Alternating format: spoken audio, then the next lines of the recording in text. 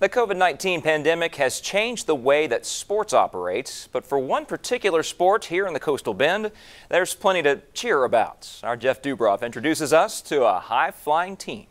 Cheerleading is a sport that's among the toughest, and the Moody Trojans continue to make it look easy, and that's with lots of obstacles standing in their way in 2021. This year has definitely been really weird. It's like every obstacle that can be thrown at us has been thrown at us.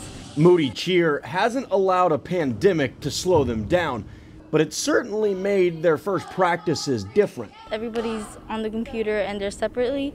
The Trojans overcame awkward Zoom practices, then they found out no state tournament. It was devastating to the girls. They needed some type of encouragement for all the hard work they'd put in. Once again, they persevered. We had plan A, and then we had plan B, plan C, like we had all these plans. Plan C, nationwide virtual competition. We've never competed in a virtual competition, so we don't know how the other teams did it, just anything. We had no history in it. Imagine a regular cheer showcase, fans in the stands, judges right in front of you, and replace that with just a camera. That's how it works. Every take they'd want to see the video and they would pinpoint all of their errors and say, "No, coach, give me another chance, we can do it better." Only the sound of the cheer echoes throughout the gym.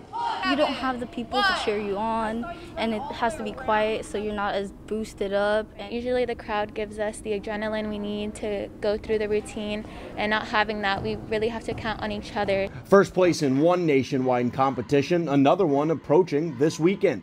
In a year full of obstacles, the Moody Cheer team has overcome them all. They push me. They really do. They keep me motivated. For Chris 6 Sports, I'm Jeff Dubroff.